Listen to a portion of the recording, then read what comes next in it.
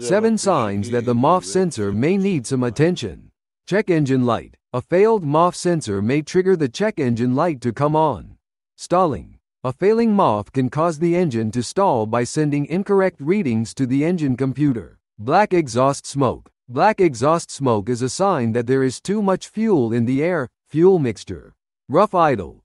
A rough idle occurs when engine RPMs fluctuate up and down. This can happen when a failing MAF sends incorrect readings to the engine computer. Slow acceleration. Inaccurate air intake readings can cause the car to feel sluggish when the driver tries to accelerate. Difficulty starting. If the engine computer is not receiving accurate readings on the amount of air entering the engine, it may not be able to provide enough fuel to start the engine. Unusual engine noises. Pinging or knocking is a sign of the engine running lean or rich. This could be a sign of a failing MAF sensor.